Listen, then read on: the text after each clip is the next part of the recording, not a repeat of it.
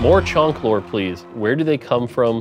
What do they normally eat? I feel like honey fruit's got to be part of the diet. Yeah. Like, always carries around like a meat stick. Ham legs. Like those bones? Like Oh, yeah. whatever you can find. Probably a lot of fruit. They eat fruit because Fruit? chunks are not carnivorous. You think you got that big from fruit? And soup. A lot of soup. Oh, okay, the soup It's like makes a it lot better. of soup. Yeah, okay. Yeah. What's your all-time favorite TFT meme? My favorite one probably was Shadow Mortdogged. Anytime something bad happened and that emote would get spammed all over the place. Mana printer. Just mana printer anything. Go burr. Me mech, me no pivot. No, I was gonna say that. When food fight tactics? Soon. Never. We can make it happen, but should we make it happen? Give us your elevator pitch for a set that will never happen. The whole set is Ezreal. I was just gonna say, oops, all Ezreal. I was actually gonna say that. Perfect. Yeah. A set where like there's 58 of the same champion. No way. That won't be confusing. Yeah. Which dev loves Dongo? Will there be more Dongo? Which Dongo is best at changing light bulbs? Why are Dongos round? Can Dongos do math? What is a group of Dongos called? Do Dongos lay eggs? I think the answer to that is Dango. Yes. Yeah, I would say which dev loves Dongo? Definitely Roger, 100%. Will there be more? Absolutely. Which Dango are the best at changing light bulbs? The one with the knife. I forget the name of it, but there's the one with the knife. Yep. Dongos are round because they are rice balls that are round. Easier to kick. They could roll, and if you're gonna be rolling all the time, you gotta be round. Can they do math? They can. They probably stack and become an abacus, and then they can count math that way, right? Like, Do Dangos lay eggs? Yes, it's weird. What's your go-to tactician? It has to be Choncc. I mean, it's the music, it's the... I love Pengu. I'm a Pengu stan. Level 1 Pengu Knight with the wooden sword. Squink's another favorite of mine. I feel like the one that's me is Umbra. Ossia was my little legend of choice for a very long time.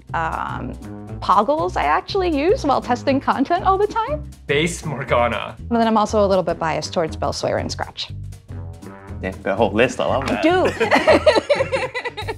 What's been your favorite set ever, theme, aesthetic-wise, and gameplay-wise? Don't make me choose amongst my children. I think I have to go with Remix Rumble, just because it was so unconventional. Theme-wise, I think I would say Fate. Fates, I'm a big fan of that Eastern fantasy vibe. As a Vagar one-trick, any set that has Yordles is my favorite set. Galaxies, honorable mention. It was, I feel like, the first time we were really executing on a thematic at all, and the first time I feel like we had a mechanic that was really connected to that thematic. my favorite set is going to be Reckoning. I do love the shadow items. What's the biggest thing that the dev team came up with that made you feel like, why did it take us so long to think of this?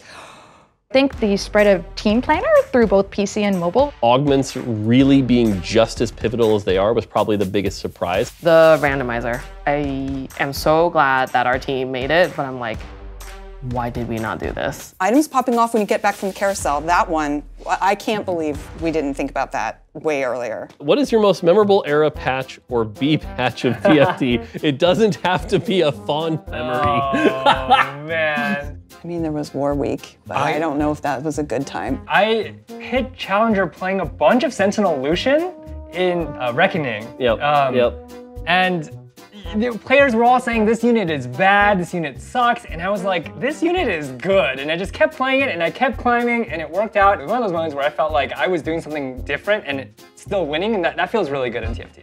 What is your most memorable moment while working on TFT? When we did an internal release of sorts where, you know, our colleagues could play, I remember people staying later, way later than they should, at work and like coming to work early to queue up for TFT, and I just remember, oh, like, I mean, that was like, oh, we actually do have something here, and I think people are gonna love it. After 5 years of building this game, what do you want to say to our players who've come along for the ride? Aww. It's been an amazing journey, and you know, we could not have done it without your support, without your memes, without your input. It's crazy that it's been 5 years because I feel like we've done a lot, but there's also so much more we can do. And I hope we can continue to make an awesome game with you all and your feedback. Whether you've played every set or you come and go, we appreciate every player who's played. We hope you keep enjoying, and we can't wait to surprise you with more. And thank you on behalf of the entire TFT team.